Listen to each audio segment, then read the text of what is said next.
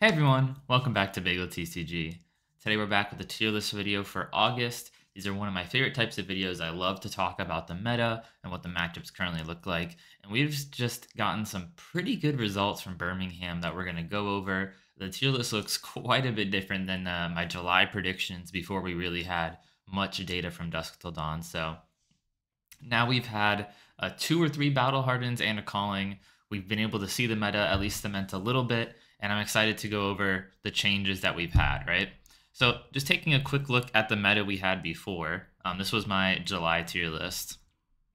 We had Lexi and Dromai up here in S tier. I was kind of betting on Levia up here in A tier with Azalea. I had a pretty decently big B tier with most of the heroes. I thought the only heroes that were going to underperform were Arachne, Riptide, and New Prism. And then I had a pretty decently sized C tier as well with Iyslander in this tier. So you can probably guess my biggest prediction that didn't go quite right was Iyslander in C tier. I know she's won quite a few events. I don't think winning events is really that significant. I think win rates over events is a little more important. But despite that, she still has had a pretty decent win rate compared to what I would have expected as well. And I think Levia did a bit worse than I expected her to. And so those are kind of the two biggest things. Obviously, there's a lot of other shifts in the tier list. Looking at the tier list for this month, you'll notice it's quite a bit different already with a much smaller B tier, a shift in the S tier, and yeah, much bigger C tier down here. So let's take a quick look. First in S tier, we have Lexi still hanging out in S tier, still probably the best hero in the game. And then Bravo moving up to S tier. He did quite well over the weekend. He put the most of any class or of any hero into the top 8 of Birmingham. And he was not the most represented hero. So he converted quite well into top 8, and he even converted quite well into the rest of the event. I do have this matchup data here from Birmingham. And so just based on win rates, you can see only 2 heroes have, this dark green coded win rate where it's like, 54% or higher.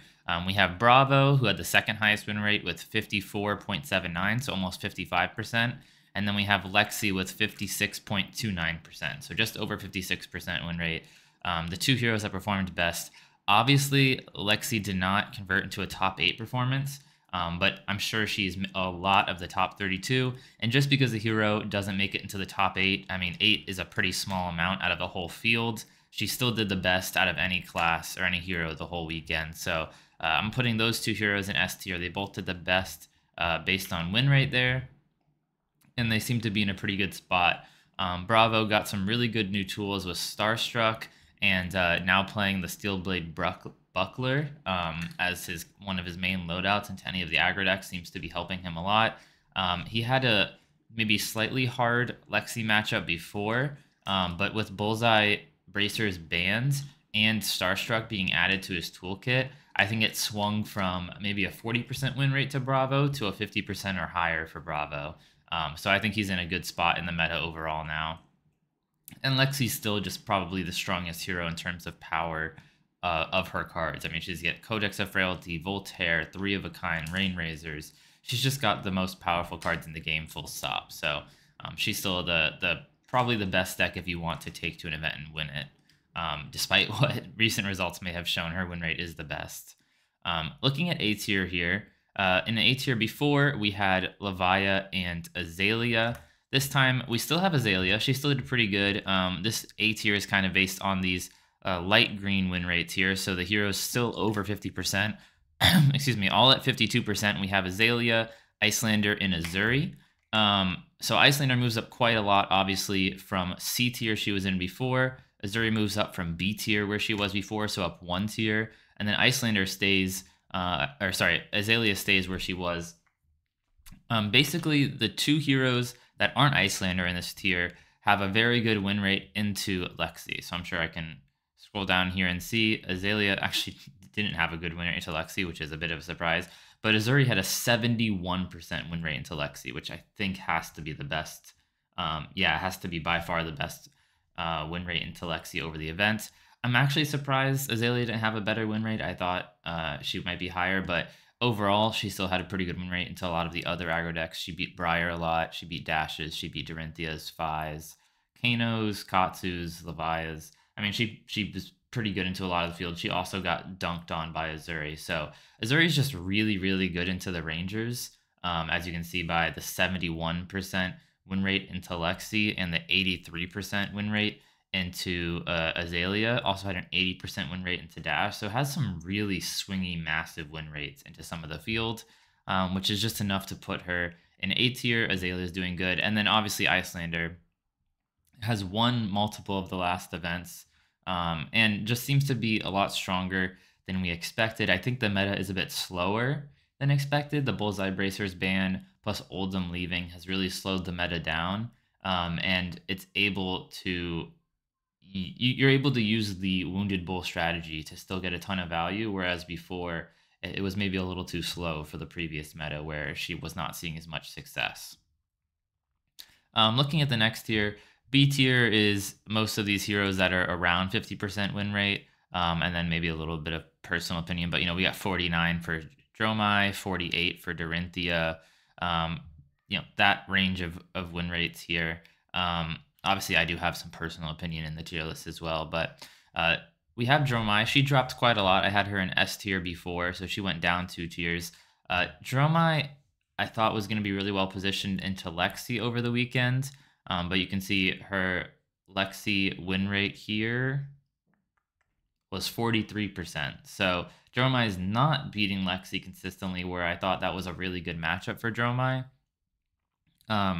And so that kind of knocks her down a lot. The reason I had her in S tier is because I was really thinking her Lexi matchup was great, and it ended up not being so great. And she just doesn't seem to perform as well as I ever expect her to. She seems really strong on paper. The dragons seem really powerful, and she just never ends up converting that way. So she's a little down from where she was before. Dorinthia is up a tier here, up into B tier from C tier. I think that's mostly because 2 reasons. One, I think her toolkit's just quite strong. If you're on Dawnblade, you're still going to do great. It's a pretty powerful card, and it's good into a lot of aggro races.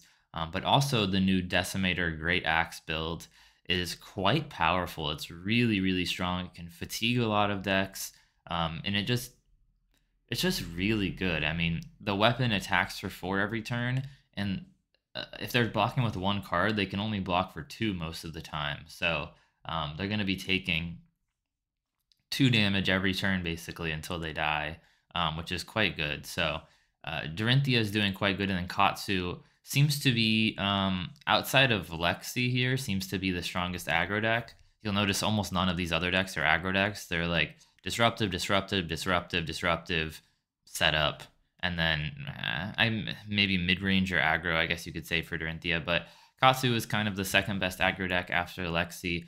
He's got a lot of really good on-hits. Bonds of Ancestry line is still fantastic, and he is maybe one of the better plays into Iyslander out of all of the aggro decks. He's also probably the most resistant to Warmonger's Diplomacy, which has been a huge hit against the Rangers and against Runeblades.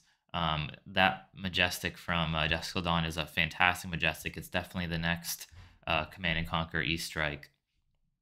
And yeah, it's really good, especially into certain heroes like Runeblade and a Ranger. And if it's not good in the matchup, it's still a blue 3 block. So it's never that bad.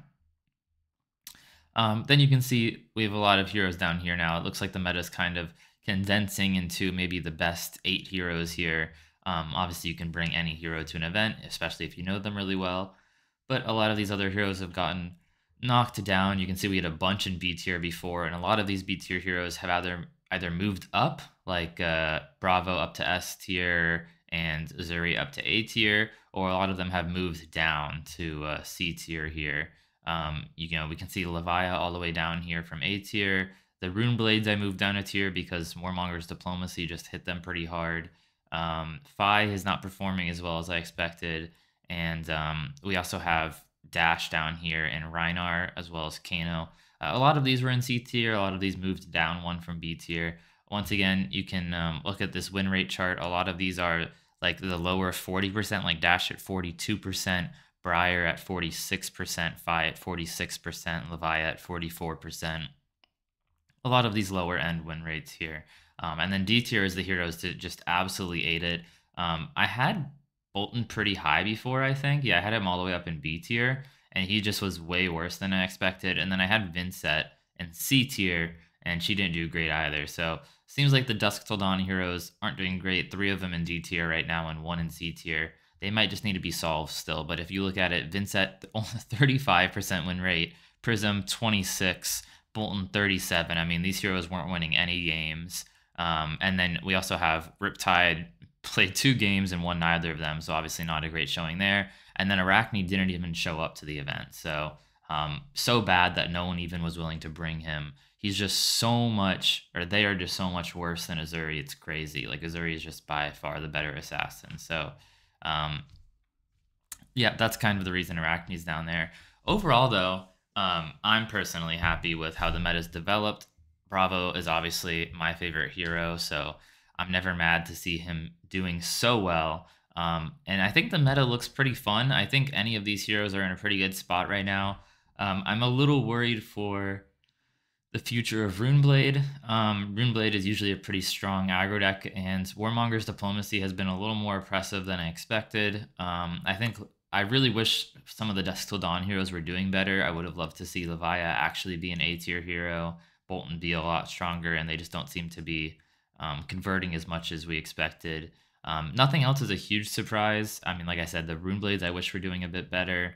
I wish some of the Dusk Till Dawn heroes were doing a bit better, but Kano, Fi, Dash, Reinhard have been in C tier for quite a while now. Riptide, Arachne, Bolton have all been in D tier for a long time, so most of those aren't a surprise, but you know, Runeblade had been a bit higher, B or A tier for a while now, and they just don't seem to be able to handle the Warmonger's Diplomacy too well. We actually had Viserai at 50% win rate, so according to what I was putting everything at, he should have been in like you know, B tier at least. The reason I put him in C tier is I don't know, I still think he's pretty weak to Warmonger's Diplomacy. Maybe that's personal opinion getting in the way too much, but overall, meta looks pretty good. I think there's still quite a lot of adapting that's going to happen before anything else, you know, before the next event even. You can play a bunch of red immovables in your deck to beat Bravo. You can play more blues to beat Iyslander. There's plenty of adapting that can be done in decks. People might start cutting the Warmonger's Diplomacy just because the threat of it is enough a lot of the time. So we'll really see. But overall, yeah, this is the meta for August. Iyslander I expect to continue to do well until people can solve out quite how to beat her. If we look at her matchups here, her worst matchups seem to be Dash, where she had a 33% win rate into Dash, Katsu with a 45%, Lexi with a 35, which is what I expect. I mean, Lexi is probably her worst matchup, Reinhard with a 33. So Lexi I expect to continue to be the best deck. People are going to keep just bringing more Iyslander, and you know, Iyslander's not good into Lexi. The Iyslander that won the calling only played 1 Lexi the whole event, despite her being by far the most played deck. So sometimes you can just get lucky and not roll into the most played deck, even when it's one of your worst matchups. Bravo does seem to have his place in S tier because of his Lexi win rate. He has a 57% win rate into Lexi, which is quite high. Obviously not as high as Azuri's, but he has a better matchup into a lot of the rest of the field. But yeah, I think if you're trying to beat Lexi right now, I would bring Bravo or Azuri, probably the 2 best decks that beat Lexi. If you're trying to beat a lot of the rest of the field and you don't want to play Lexi still, I would play Azalea or Iyslander. And if you just want to play the best deck, I would probably play Lexi. But thanks so much for watching. Remember to like, subscribe, comment, leave your own opinions in the comment below. I would love to hear what you guys think of this tier list, what you agree with, what you don't agree with. And yeah, I'll see you guys next time.